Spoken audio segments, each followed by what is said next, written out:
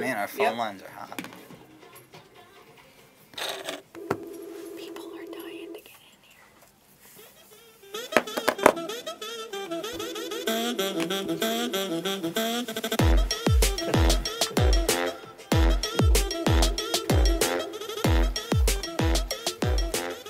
Good day, golfers! Welcome to the Golf Institute radio show. I'm Kelly Brooks. So excited to have you with us today. I'm here with my co-hosts Justin Koff, Megan Yunkman, and Dr. Jeff Poplarski. Remember, each week we explore the pillars of player development, which includes instruction, coaching, physical conditioning, equipment, and mental training. So guys, how about Stewart Cink this week? 47-year-old Stewart Cink winning a tournament on the PGA Tour. What do you guys think about that? Pretty impressive. I mean, getting to that age and still winning and having the fortitude to go out there and work hard, man, that was impressive. You know, and that's his second win just in this season. It's fantastic. Yeah, and I think fitness played a big part of that those wins. As a 47-year-old person, I think he's starting to dedicate his body more to the fitness component, which we will elaborate on that in a few seconds. Absolutely. I think that the other thing that really contributed to this is that he's got a new pre-shot routine and a new mental game. That there's a gentleman named Scott Fawcett who created this system, and it was based primarily on mathematics. But part of the system is eliminating clutter from your mind.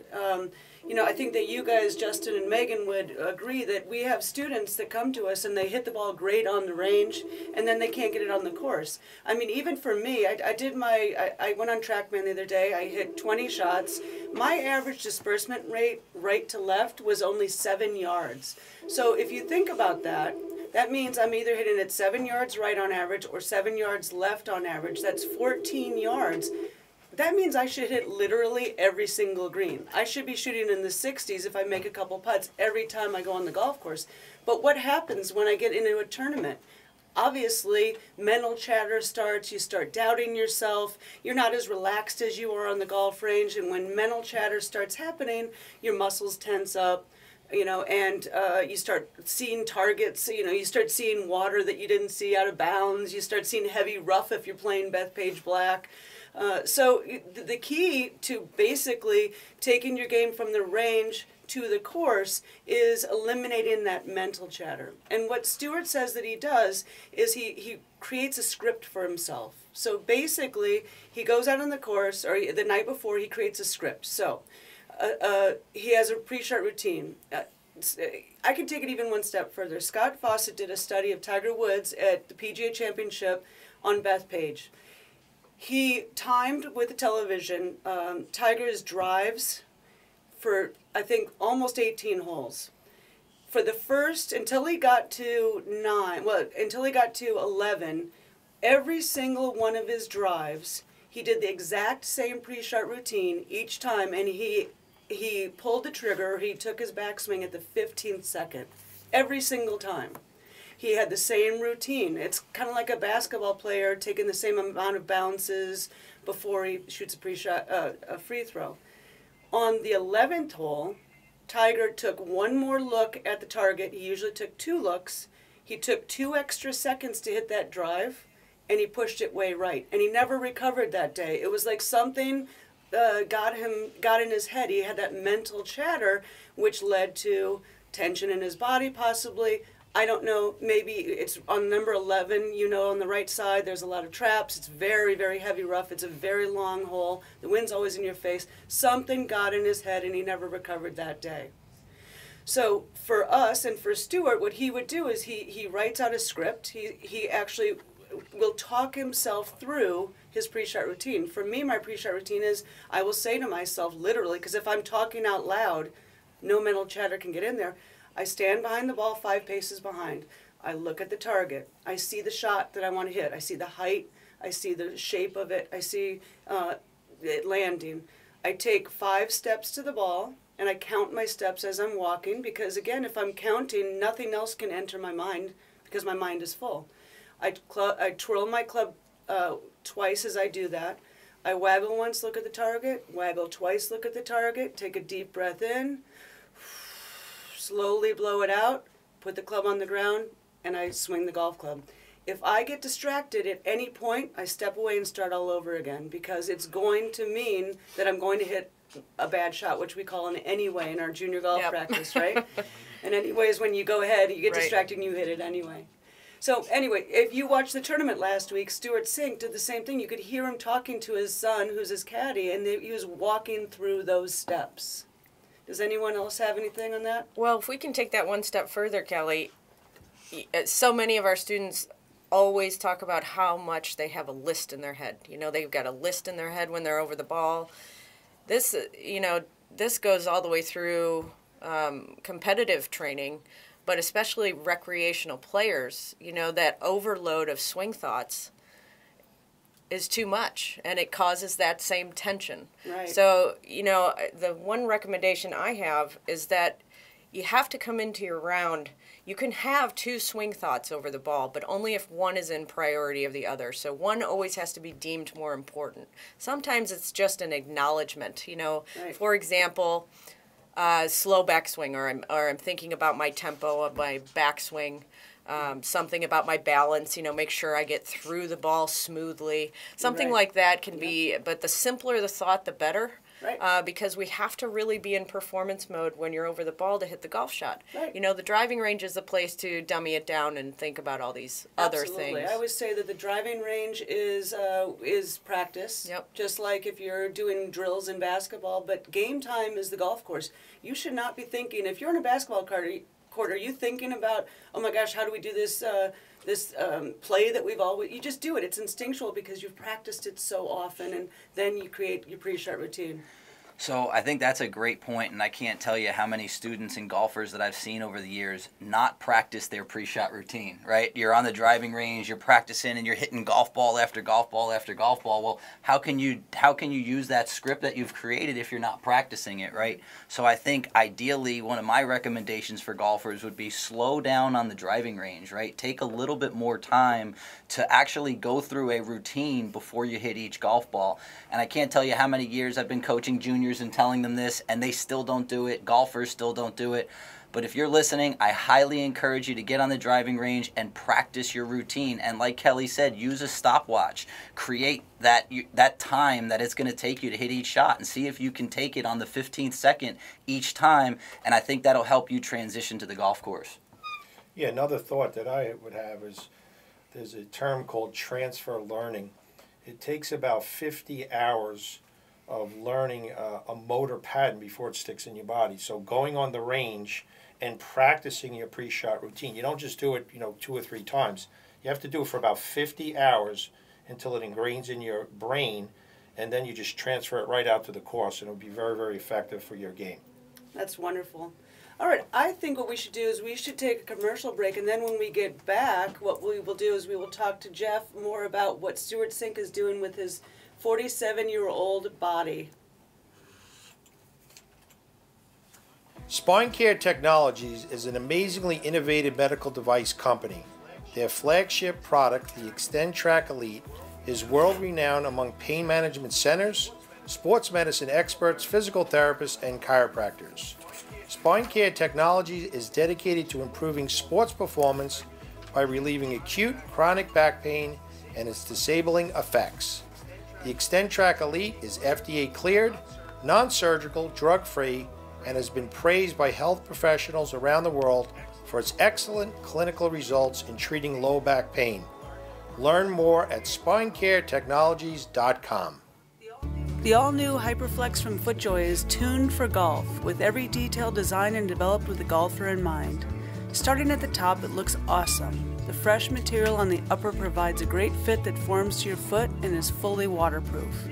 Next, the all-new Rapid Fit system ensures a dialed-in, precision fit, wrapping your foot in complete security.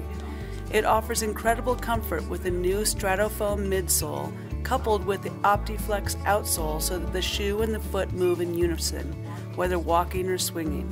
Available now in laced and the new Rapid Fit system. Shop now at footjoy.com.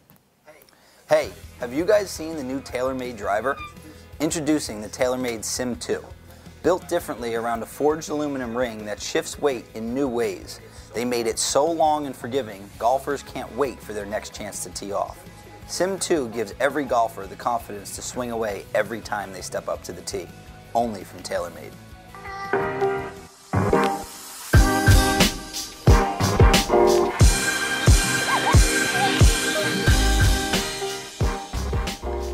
And we are back.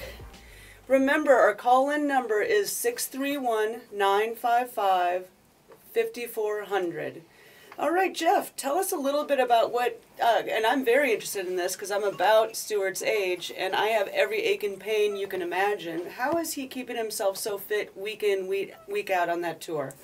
You know, he made a comment that he said that his setup, changing his setup and using his bigger muscles on the backswing accessed more power, which ultimately increased his ball speed and also increased his attack angle. So those big muscles in the spine, like the lats, or a muscle called the QL, quadratus lumborum, or even the glutes, which we call the king of the golf swing, are important muscles to develop to increase more power. Unfortunately, the older you get, there is a condition called sarcopenia, which means the volume of your muscles actually decrease the older you get. So Stuart was really concentrating on not having sarcopenia and working those big muscles. Now there is a situation called backswing loaders and downswing loaders, and Stuart really concentrated on the downswing loading of those muscles, which ultimately increases club head speed and then ball speed, and that was his program, working in the gym on those really big muscles in the spine and also in the glutes. Dr. Jeff is obviously a doctor because I understood about every other word of that. So if you had to boil that down without all the technical terms, what exactly is happening with him?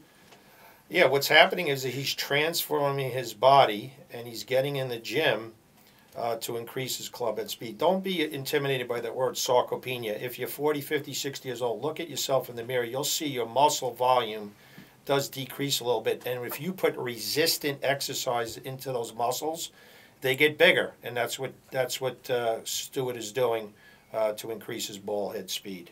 And let me ask you something. You know, we hear about as we get older, our rear end gets smaller, and we all know that the glutes are where the power, most of the power comes from, the quads, the glutes, the thighs, the core in general.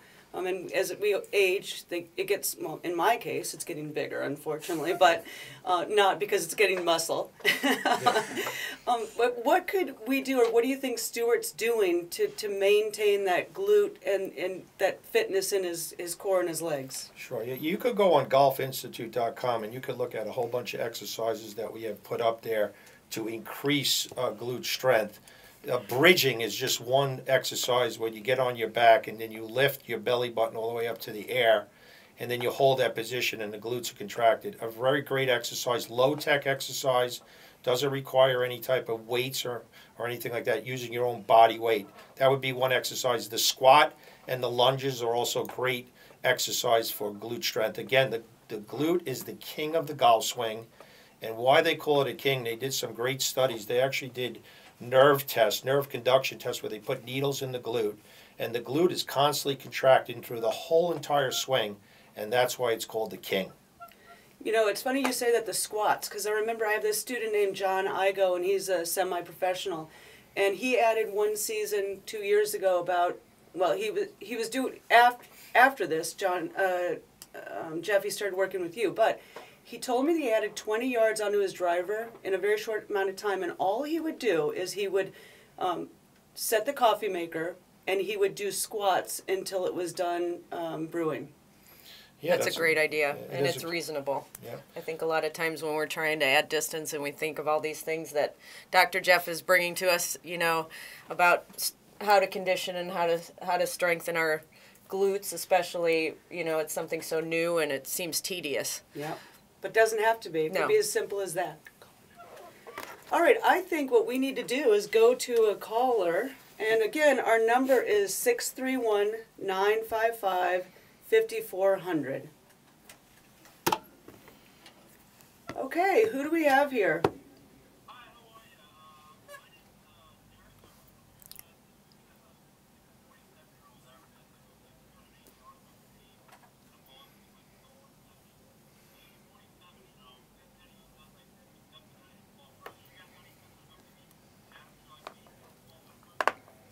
Well, fitness-wise, I think we pretty much just covered it.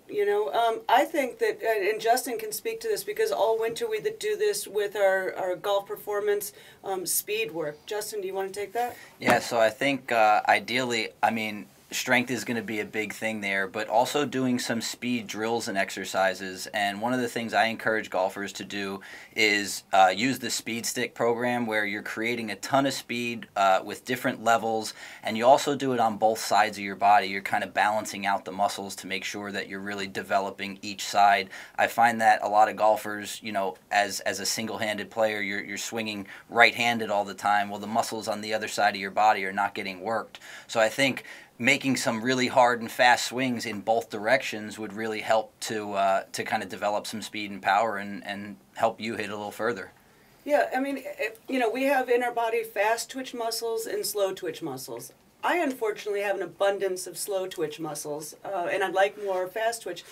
People at my age think that they could never develop fast twitch muscles. It's easier to develop when you're younger, when you're, preteen to teen. But Jeff, it's never too late to develop fast twitch muscles, is it? That is correct. Yeah, it's actually called type 2X of the fast twitch. There's a thing called the big break theory, which basically, like Justin had said, training both sides is probably one of the most effective things you could do to increase your power and your distance on your ball. So if you're a right-handed golfer and you're swinging just right-handed, certainly go to the left side. There's also another thing called overload and overspeed training.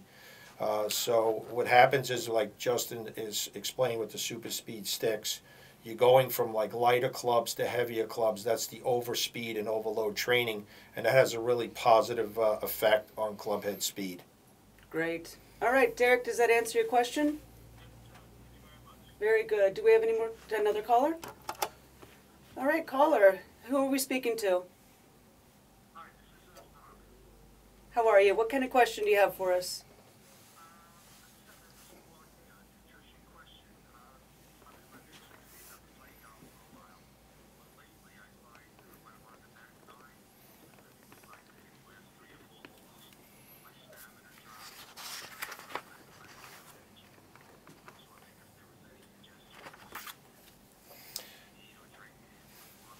Yeah, sure. Yeah, so, where you get energy is from a macronutrient called a carbohydrate. You probably heard of that term.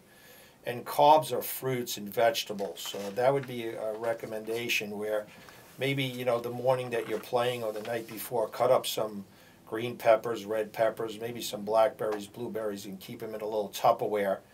And when you're coming, to maybe the 10th hole, I would start to graze on those fruits and vegetables. One of the techniques that we give golfers is for every shot that they take, when you go back to the bag, maybe take a couple of berries and put it in your mouth, and that's going to help you out. So try that technique, and I think that will give you a little bit more energy to complete your 18 holes.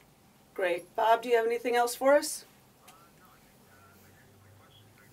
Very good. Thank you for calling. We appreciate it. Remember, our call-in number is 631-955-5400. Hey golfers, most of you have heard about the championship course at Bethpage Black, but it surprises me how many people don't know that there are 4 other courses. Not everyone needs to be a scratch golfer to play at Bethpage. The other 4 courses are set up for beginners, women, juniors, and high handicappers alike. After golf, visit our 4,000 square foot pro shop where every item down to the golf balls are logoed with the Bethpage Black logo. Visit Bethpage Black Golf Course for more info or to shop online. I think we'll take a commercial break, and after that we'll take another caller at 631-955-5400. If you suffer from low back pain, joint stiffness, or sciatica due to herniated disc or acute facet joint problems, you need to know about a spine therapy device called ExtendTrack Elite. ExtendTrack Elite incorporates multi-axis spinal positioning, traction, and joint and soft tissue mobilization. Your doctor or therapist can use ExtendTrack Elite to move your body into pain-relieving, therapeutic positions that keep your body relaxed as your spine is mobilized. Learn more about ExtendTrack Elite at SpineCareTechnologies.com. Ever hit that one perfect iron shot and think, well, that's the one shot that will keep me coming back? Well, why does it have to be one shot? Why can't it be 5, 10, or even 50 shots that keep you coming back? That was TaylorMade's inspiration when they designed the all-new TaylorMade Sim 2 irons. Their unique cap-back design is engineered for more forgiveness, more distance, more often. Feel what it's like to play with better irons with the all-new Sim 2s from TaylorMade. FootJoy sets the standard for golf shoe performance and style in 2021 with the all-new Premier Series, inspired by golf shoes of the past, but supercharged for today's game. Designed in collaboration with the world's best players like Justin Thomas, Adam Scott, and Max Homa, the Premier Series features classic styling with premium waterproof leathers and great details that exude craftsmanship. That is complemented by state-of-the-art comfort and performance features like the VersaTrax Plus outsole. Learn more about the Premier Series at footjoy.com. The original Andy G chipping and putting line is a great way to improve your chipping skills and save strokes on the green. The chipping line can improve your distance control up to 90 yards. The objective of the chipping line is to hit a variety of chip shots on or near the chosen color. It will improve your rhythm, tempo, and consistency. Check them out at madskillsgolfcompany.com.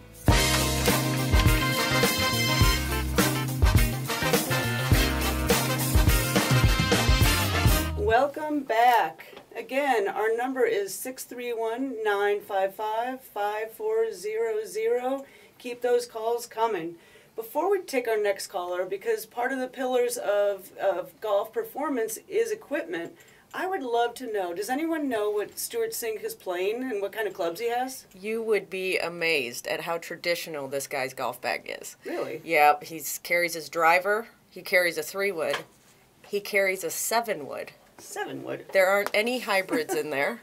Really? He has a 3-iron, and then he jumps down to a 5-iron through gap wedge. Wow, that's like 1980s golf. It really is. For his wedges, so traditional with a 56 degree, and for all of our recreational golfers, that's traditionally a sand wedge. He carries a 60 degree. So let's go back to his bounce angles. On his 56 degree, he's got an 8-degree bounce angle. And on his 60 degree, he's got a 4-degree bounce angle. What? And then his putter. That's it. Wow, that's crazy. It is. It's simple. It's traditional. And that's how he's playing golf. You know what, and I think that's kind of important because, and I always say to my students, they say, well, what club should I hit and what should I do? I say, hit the club you feel most confident with. And obviously he's confident with that variation in his bag. So why would he change it up? He won 2 tournaments this year. He's a great golfer. You have to be, when you hit a golf shot, you have to be committed to your target, and you have to have no doubt that that is the perfect club for you. How many times have you stand over the ball, you're like, is it an 8-iron, is it a 7-iron? You keep going back and forth. You're never going to hit a good shot. Just pick one and hit it. And by the way, 99% of amateurs always come up short.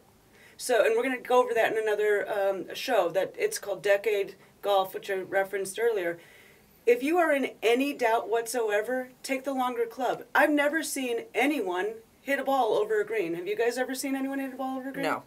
So the goal is in golf is to make less bogeys. It's not to make birdies. It's to eliminate bogeys and double bogeys. When in doubt, feel good that you're not going to hit a ball over a green. Take the longer club and hit it. Right. And I want to go back to these wedges a little bit here, because a lot of our recreational players,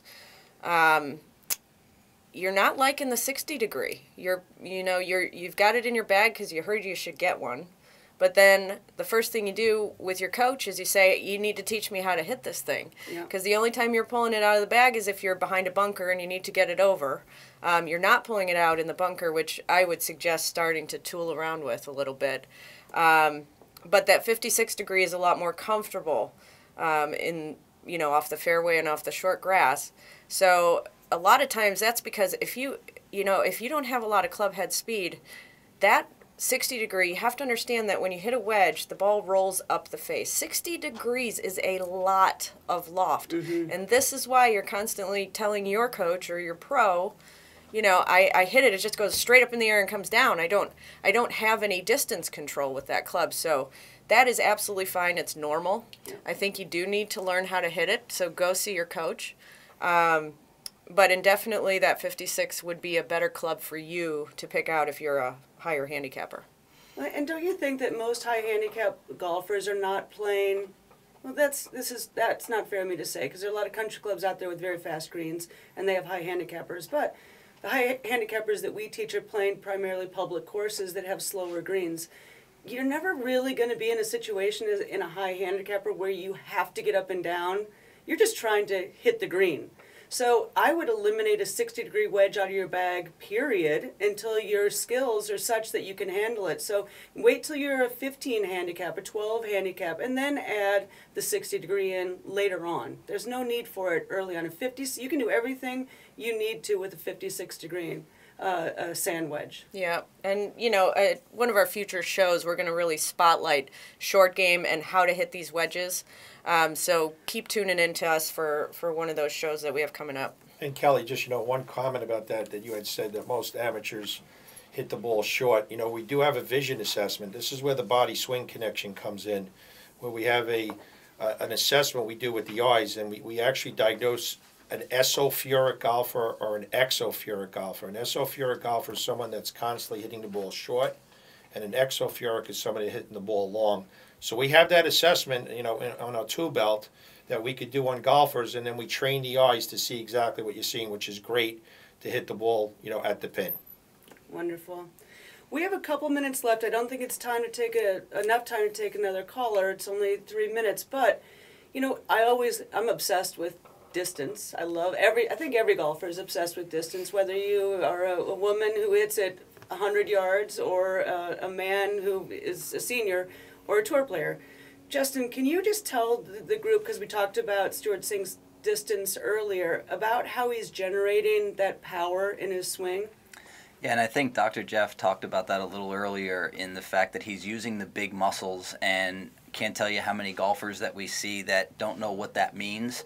And we talked earlier about the glutes and the core and all the bigger muscles in our body. We have our fast twitch muscles, which are our hands, and our wrists, which really help produce speed. But being able to utilize those big muscles, being able to use the ground and our legs and really create pressure into the ground to explode off of it, I think is one of the keys. And then going back to having the strength and the flexibility and the balance to actually produce that speed and stay in position. So big muscles, working on strength and flexibility and balance, I think are the keys for Stewart as he added the distance he did. Yeah, and it's sequencing. Like, we are very much into technology at Bethpage, so we use a K-vest, and so we strap these sensors on your back, your hips, your arm, and your hand. And so what is supposed to happen in the golf swing, in an ideal world, is that your hips your feet are on the ground. You're using the ground. You use the ground, and your hips come through first via your legs in the ground. Then your chest comes through. Then your arms come through, and then you deliver the power to the golf club. What most amateurs do is they try to hit it so hard that it's the reverse. They're swinging the club around, then their arm kind of comes through at the same time as their club, then their chest, and then their hips. So it's the reverse. And we're going to get into sequencing maybe next week. I think that's a fun topic. I could talk about it literally all day. But it's really a matter of slowing down your swing and really getting that sequencing down of hips, chest, arms, club head. Saving the energy in the club until the impact. Okay, I think that's going to wrap it up for today. That went very fast again. Thanks for joining us today. We obviously have a very, very special thank you to our title sponsor, Spine Care Technologies. They're the maker of Extend Track Elite spinal therapy device. Last week we talked about it. It's this brilliant, brilliant device that gives you, it relieves compaction in your spine, and it's wonderful. We also want to give a special thanks to Jay Lindbergh for dressing me today, TaylorMade, and Mad Skills Golf. Oh, we have new sponsors. We have FootJoy and Titleist. So again, play well this week, and we'll see you all next Saturday at 8:30. You're listening to WBWD in Islip, New York.